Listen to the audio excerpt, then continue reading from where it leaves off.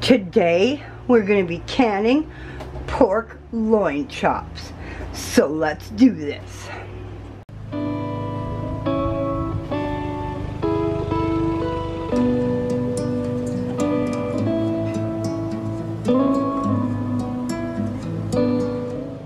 Hello, hello, hello everyone. Welcome back to my kitchen. So today we're going to be canning, well, cooking and then jarring up and then canning and processing 7 pounds of pork loin, top loin chops. They're boneless, they're thin cut, they've got great fat on them, beautiful marbled meat. All of it is from Costco. I paid $11 for 7 pounds, so let's get started. Alright guys, we have our first layer. These are pork loin chops. They're in my crock pot. We're going to cook them overnight on low. It'll be about 8 to 9 hours of cooking. We do not need to add any broth. We do not need to add any water. There is plenty of fat, plenty of grease, plenty of everything in these pork chops to make their own juices. So all we're going to do is layer them and season them as we layer them and then cook them on low for 7 hours. So my first layer, we're going to do a sprinkle of pepper. All of this is to taste. Any seasonings you want to use is to taste. It's all your choice. Then I have applewood smoked sea salt. And garlic. Then I'm going to do another layer. And I'm just going to keep rotating layer, seasoning, layer, seasoning, layer, seasoning. And then we'll turn it on low and cook it overnight. And then tomorrow we will put it in our jars and process it. So I will bring you back when it's all ready to go and be plugged in so you can see what a nice big thick layering and what the crock pot will look like full. Alright guys, there we go. I got them all nice and layered, and on top I've got a nice beautiful smothering of honey. And then like I said, I'll put the lid on it, slow roast it overnight on low, 8 to 9 hours. And I will bring you back tomorrow when it's all nice and cooked. It will fall apart. There's no bones in here, so it will all just go straight into the jars. I won't have to pick through it or clean it or anything like that. It'll be perfect and ready to go. So, let's let this cook and we'll be back. So there we have it, you guys. It's cooked overnight. I've let it sit for about an hour and cool down a little bit. And now I'm just pulling out all the pork chops. Pork loin chops. And then I'm going to see they have fat on them. I'm going to be pulling all that off, cutting it all up, and getting it ready to go into jars. And then I'm also going to take and strain all the juice like I did in my one chicken video, so that I can use the juice here to put in the jars along with the meat, so that it retains its flavor. Because if you can it in water after it's been cooked or even par cooked, it loses so much flavor. So if you can, you want to try to can it in the juices that it makes itself, so that you help retain a lot of that flavor. So that's what I'm going to do. I'm going to get all these pulled out. I'm going to cut it all up. I'm going to strain this, and I'm going to bring you back for the next step. So, we'll be back, you guys. Alright guys, here we go. Next step. You fill your jar, Now all of my jars have been sterilized. I baked them in the oven on 250 degrees for 15 minutes. Then you fill the jar up so it's got an inch of headspace or to about the bottom of the rim. And then here I have all that juice from the actual cooking process. I'm just going to fill up the jar to an inch of headspace. Always make sure you debubble. Now, a tip. Make sure you use wood or plastic when debubbling, never metal, because you could cause fractures or chips in your glass jar, and then when it goes through the canning process, it can break. Alright, and then in here I have hot water and vinegar to help with cleaning and sterilizing. Clean your rim of your jar and threads if you think they need it, because if they possibly got any kind of grease on them. Here is a great example of why you look at and inspect all your jars. You see that? I'll have to redo the jar. I'm just going to use this for now to show you how. I'll have to put this in a different jar, but I'm going to finish showing you what to do on here, because this broken and chipped glass here will not can. And I clean your lid, clean your ring, clean your threads. I always dip my clean lid, washed and cleaned lid, in the hot vinegar water, put it on, put it off to the side, and it's ready to be canned. Now, I'm going to be putting this in a different jar because it's chipped and it's broken and it can't be used. I should have noticed that. I had inspected them all before they went into the oven. It must have cracked in the oven, which means I've got a piece of glass in the bottom of my oven I'm going to have to go find.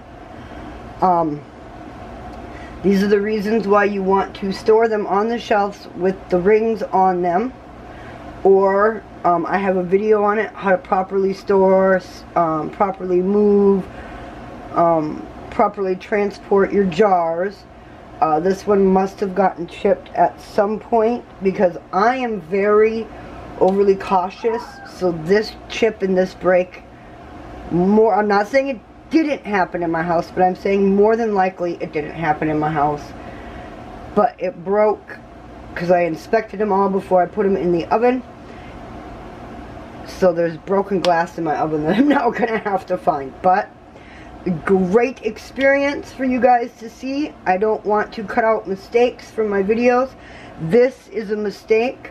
I should have inspected them all after they got out of the oven also. So, lesson learned. Generally I do, but I didn't because I was in a hurry to get the filming of this done so I can get everything jarred and canned up. There we go. That's the reason why you inspect all your jars before and after any type of process that you do or any steps you do before you do your canning. So, there we go. I'm gonna put it in a different jar, finish filling these up, and I'll bring you guys back for the next step. Alright guys, here we go. In here I have actually a double layer of jars. In the top I have the chicken, in the bottom I have the pork. So this video, this clip, this part of it will end up being on the end of 2 videos. Now if you're canning in pint jars and you have one of these extra tall canners, you can do a double layer. Now it still only requires 75 minutes because these are pints. Pints of meat are 75, quarts of meat are 90. Now, being as I am kind of the weirdo that I am, because I'm doing a double layer, I'm going to do 90 minutes. I always overdo time whenever I'm pressure canning. I always add extra time to pressure canning. But when I am doing double layers of meat, of pints, I always do the full quart 90-minute time. It is not necessary. It is purely by choice that I do it for that long. You can do it for the 75 minutes, or you can go like I do, go overboard and do it for the full 90. That is what I do. That is my own personal choice. Again, this is your own personal choice. This is your own personal family. These are your decisions. So, I put them in the canner. I'm going to put the lid on it. I'm going to turn it on high. I'm going to bring the canner up to full pressure. Let me make sure I'm lining stuff up here.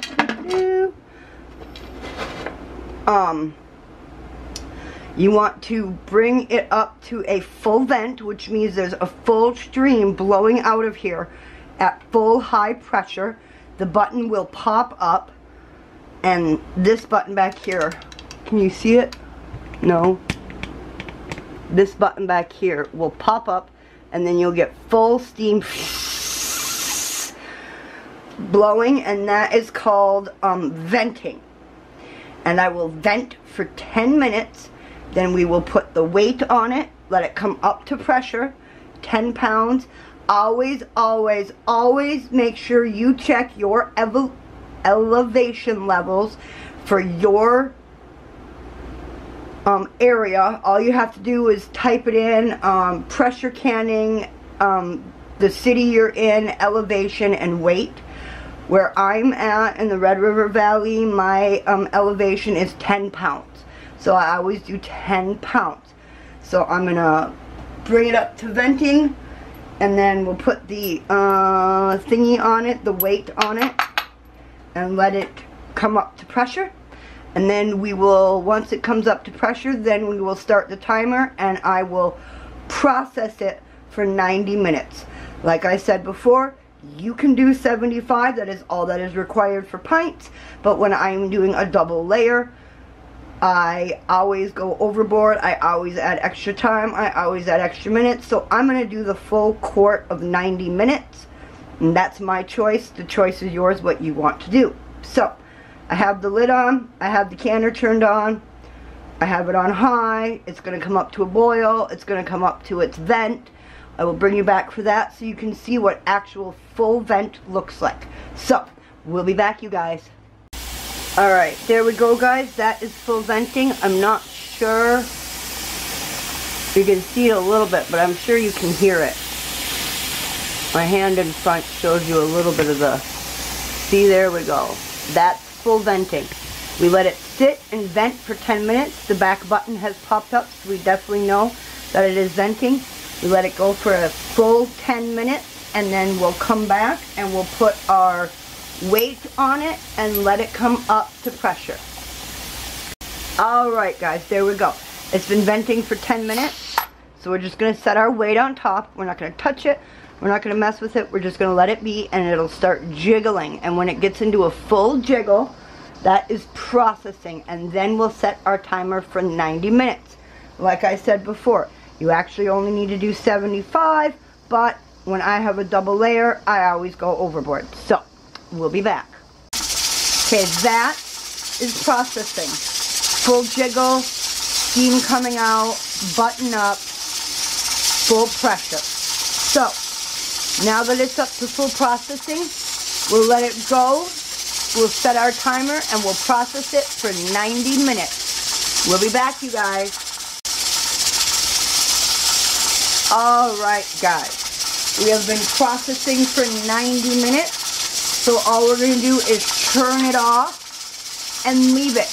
Don't touch it. Don't jiggle it.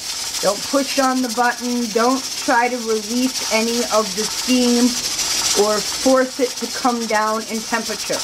The coming down phase and the slowing down phase and the button popping down and it coming off of pressure is part of the entire canning process. So we just let it be. As you can see, it's already starting to slow down quite a bit. So we just let it go. We let it be. We turn on our timer and we process for 90 minutes. We already processed for 90 minutes. Oh my goodness. We let it cool down after its 90-minute processing.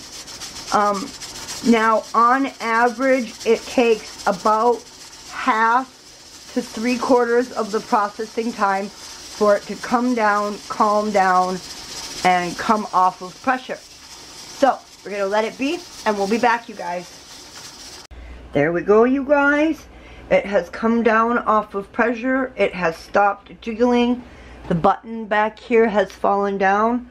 So what we're going to do is we're going to take off the weight. Remove the lid. Always open away from your face because there will be steam.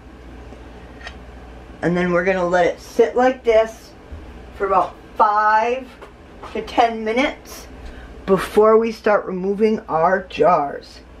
So, we'll be back, you guys. There we have it, you guys.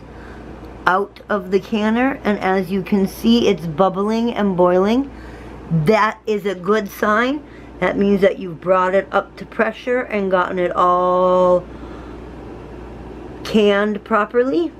Most of my jars have sealed. I'm just waiting for a couple more jars to pop. That's normal. They don't all seal at once. And if a couple of them don't seal, then I'll just change the lids and reprocess. So, there we go, you guys. We will bring you back when they're all done, all cooled, and I can show you what they look like as a finished product. They look so pretty. Alright, here we go, you guys. They've sat for 48 hours, rested, chilled. I washed them all off. They do stain sometimes, even with vinegar in the water. That happens. It's meat, it does happen, especially if small amounts of siphoning take place. You want to try to prevent that so food doesn't get underneath, but sometimes siphoning just happens, especially when you over process the way I do. It doesn't hurt it to over process, but over processing can lead to a higher chance of siphoning. I don't mind if a jar doesn't seal. I just stick it in my fridge and use it. But I had gotten all 18 jars, and all 18 jars had sealed. I've just used 2 jars to make salads and sandwich wraps the last 24 hours, so 2 of my chicken jars are missing. But I did get 9 pork and 9 chicken, all of them sealed. All of them looked really good. One of my jars was just like this, where it was only half chicken and half juice. And then I had 7 jars of nothing but the chicken. And then for the pork, I got 7 jars of just the pork and 2 jars of just the pork broth, because the pork, there was less meat than the pork, or than the chicken. There was less meat to put in the jars to begin with than there was of the chicken, and the pork made more fat. So I got just broth, but that's okay with me. I love just broth. There's a reason I did the chicken jars just half chicken and half broth, because I like to use those for certain kinds of meals, and the fat from the chicken broth grease helps fry certain vegetables when I'm making up hot dishes and such. The pork broth, I like to have just the broth in jars, because I like to use the jars as a meat broth or a water supplement when making hot dishes that are flavored with pork. So that instead of adding water, I'm adding pork bone broth that has healthy vitamins and minerals and nutrients in it, because that's all basically disintegrated bone marrow at the bottom of this pork broth, and that's the stuff you want, bone broth. So that's why I do the pork that way. I like to do the chicken the other way when I'm jarring up chicken. A couple of jars, a half and half, for similar reasons, but I like to use the chicken to fry the vegetables rather than as a water substitute. So anyways, there we go, guys. It's a lot of information. These last few clips will be on the videos that go with the chicken and the video that go with the pork. It's going to be separate videos for chicken and pork, but the couple of end clips will be the same clips, because I canned them in the same canner because I had my double stack canner that I got for Christmas from my parents. So, there we go, guys. Thanks for coming along. I hope I answered all your questions. Some people asked me to get a little bit more in depth with why I do things, why I can them the way I do, why I do the separating of them the way I do, and what I like to use them in. So I hope I answered questions for everyone. I hope you liked my video. If you did, give me a thumbs up. It helps my channel grow, helps show other people that they want to see my videos, helps show other people that I answered your questions. So, we'll see you all in the next one. And remember, stay positive. Bye.